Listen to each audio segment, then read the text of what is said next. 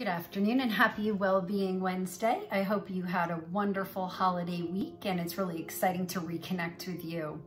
I wanted to share with you this week how much it resonated for myself and my family that was visiting during this very quiet holiday week.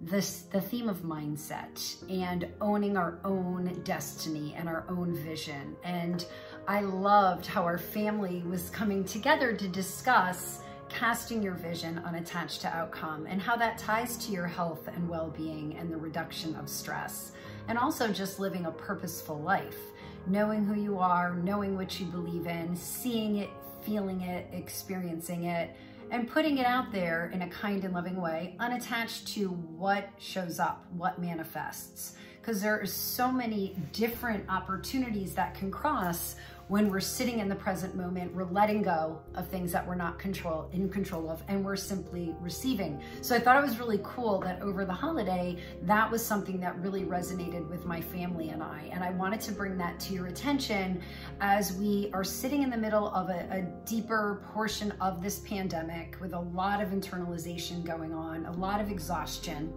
a lot of reflection, a lot of uncertainty. We all thought we'd be done with this by now, and here we are through a surge, which is exhausting for all of us.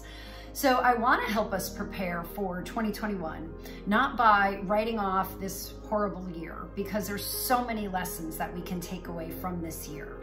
And how are we preparing to cast that vision for 2021 as an individual, as a family, as a community, unattached to outcome, but with excitement and joy and versatility.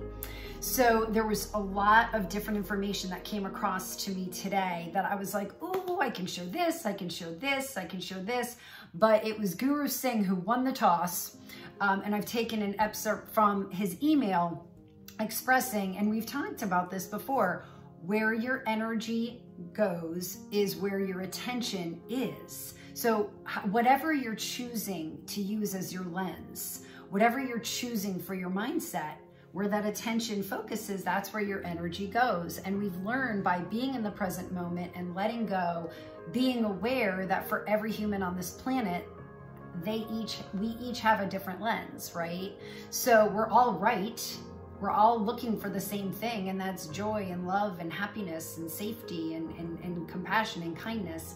We just all look at it from a different lens. So how are we letting go and casting our own vision and having this mindset shift of, I'm not deterred by anyone else's experience or their judgment or interference of mine. I am going to be very comfortable with who I am, what I see. I'm going to enjoy casting that vision unattached to outcome. And that's the mindset shift that I'd love for all of us to embrace for 2021, embracing what a crazy year this has been.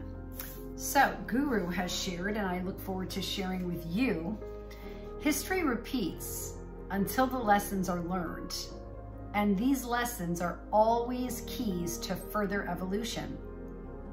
Human history is often distorted and falsely rewritten by a desire to control a story from the past, to justify a particular version of the narrative in the present, then guarantee a future outcome. Humanity is living in an alternate illusion, as truth is what we convince someone of. This illusion is where every disease and disaster breeds, multiplies, and operates from. One of the tasks of higher awareness is to accurately register what's being experienced in each moment, then represent this moment without controlling or distorting the story, authentically experiencing each experience. Our wish is that you observe the lessons of history and walk the middle path of a balanced response. From this present moment, you create a future filled with the compassionate wisdom of these lessons. Be the extravagant wisdom keeper. So that was from Guru. That was the one that won today's communication. Again, just theming out how know who you are, sit in that present moment, cast your vision unattached to outcome, and lessons learned, We're not here to always be happy, happy, joy, joy. Life is definitely filling us with challenges that we get to show up and experience who we want to be under those circumstances. So I hope that this reflection on my holiday visit with my family and in preparation over the next 30 days of helping to create a dialogue about casting a vision for 2021, not hating 2020, right? Embracing 2020 for its very unique year.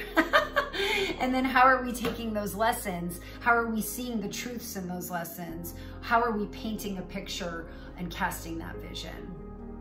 So with that, I wish you a very happy Wellbeing Wednesday. I thank you for connecting, and I look forward to seeing you next week. Bye.